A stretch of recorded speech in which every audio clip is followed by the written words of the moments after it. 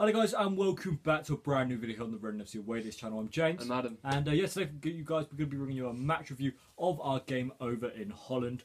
I'm going to probably butcher the name again. We played Al-Taawon and you ended up picking up a 3-1 victory. Yeah, so that's brilliant. Yeah, brilliant. Another win, 2 wins in a row now for Reading. Yap stand, 2 wins, 2 games. Obviously it's only pre-season, you can't really be like, right, we're going to win the league. Yeah. Newcastle, no, you're not winning it, we are.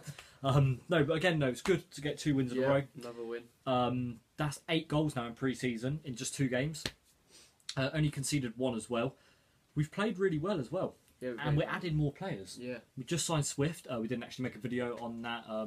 Swift, we also are looking to sign Adam Reach as well from Middlesbrough, who's highly... We asked a few people on Twitter, didn't we? Middlesbrough fans and Preston fans.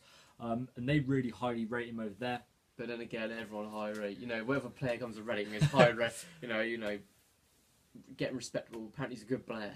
And we also signed. We also signed Behrens as well, which was a really good signing. Obviously, coming from the German league. But yeah, we're here today to talk to you guys about our performance against Al-Taawon, kind of how we got on. So yeah, should we crack into it? Yeah, let's go straight into it. So to begin with, we actually ended up scoring the first goal of the game. It was in the 39th minute, I believe. Yep, 39th minute. So we're just checking it. Yeah, we scored in the 39th minute. It was actually there was a video of it on Reading's Twitter page. There was a goal kick. McCleary and Joseph Mendes, our new player. Mendes closed down the player, ended up tackling him, and the player ended up putting the ball in his own net. There's a good pressure from Mendes. He played well from hearing what I've read on Twitter and stuff like that. So yeah, I'm quite happy to see Joseph Mendes in the starting lineup. Yeah, it was our first taste of him. Yeah, I was going to say it's our first taste of him. Thoughts? Obviously, you know, I haven't said anything about it, but obviously saw that video, which, you know, good stuff. Closing down well. Didn't get a goal. Did get an assist though. Got an assist, yeah. Which was for the second goal. Danny Williams actually ended up scoring that one. Mendes went through on goal, ended up crossing it in. He was just outside the 6-yard box, crossed it in. Williams headed it 2-0. So that's good then, but you know, hopefully he can take some goals. You know, we didn't sign him just for an assist. We signed him for a goal scorer. He's a striker, isn't he? Yeah, but hopefully, you know, he can deliver it first game of the season. Well, I mean, it's not too bad. I mean, he got basically 2 assists for today. He played really well, I think. Obviously, I didn't watch it. I was at work personally. I didn't listen to it on the radio either. Obviously, I've read it all through Twitter and stuff like that. But yeah, Danny Williams picking up a goal. Good to see him get some confidence back. It looks like he's going to be staying now. Are you happy to see Danny Williams stay? Yeah, I'm happy. I've always said Danny Williams. I'm happy to stay. Yeah, I think he's a good player. Obviously, you know, he can strike a ball. He's not afraid to shoot. He pops up a goal every now and then, which is good. Shows, you know, he has good passion for the team. You happy about Danny Williams? Yeah, I'm happy Danny Williams was able to pick up a goal. Happy he's staying as well. A person though who could be staying at the club as well is a player we have on trial. That's Campy. I think he's an Argentine defender. Was on trial today. He actually nearly scored as well in the 50th minute. Vandenberg put a free kick in, deep from the halfway line about there.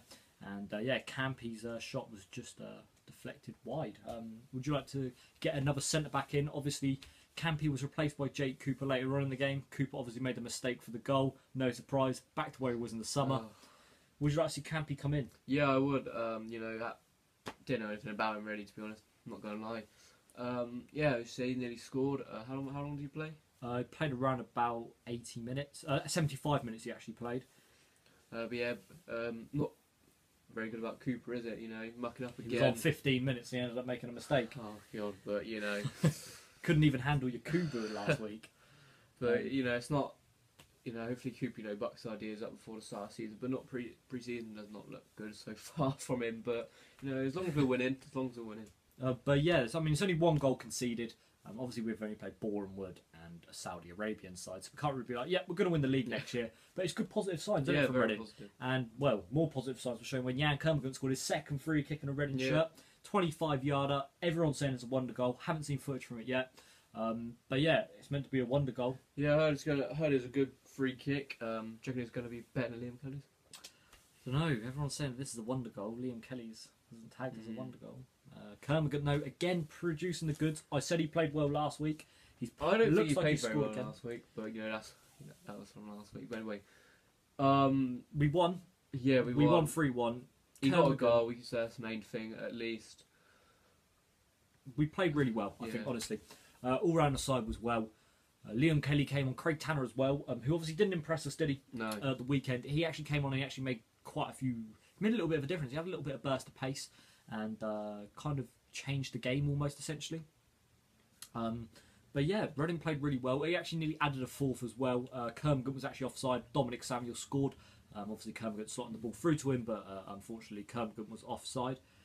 So yeah, apart from that, there's nothing really else to discuss about the game. No, not really. Just positive all around, I'd say. You know, some errors in the team, but that's for another video. But anyway, that's basically it. Jakulu also came on, goalkeeper, which we signed, come on for Ali.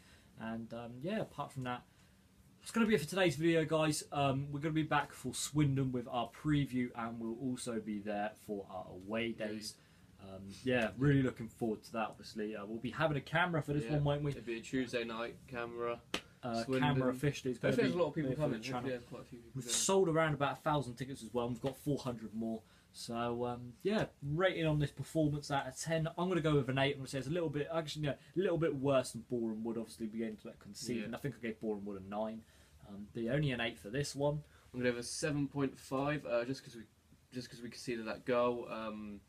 Obviously not as well as Boreham Wood, but again, we weren't there at the game, so we were just judging it from, you know, Twitter and everything, and the match stats and everything. But yeah, I'm going to give it 7.8. So yeah, it's going to be for today's video, guys. Hope you've all enjoyed it, and yeah, we'll see you guys in the next video. I've been James. And I've been Adam. And yeah, we'll see you for our Swindon preview. Peace.